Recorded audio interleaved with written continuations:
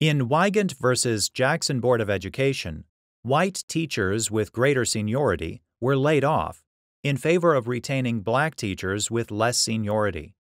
The court confronted whether the Equal Protection Clause permits a school to use race in deciding which employees to lay off. Although no court had ruled that the Jackson Board of Education had engaged in discriminatory hiring practices, the board began hiring more minority teachers in response to an investigation. However, when economic hardships arose, laying off employees using a straight seniority system threatened to reduce recent diversity gains.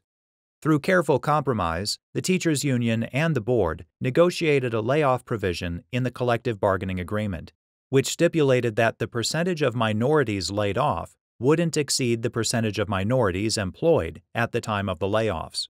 The board applied the provision, laying off Wendy Wygant and other white teachers. After minority teachers with less seniority were retained, Wygant sued the board, alleging an equal protection violation. The district court held that the layoff provision was constitutional. The Fourth Circuit affirmed.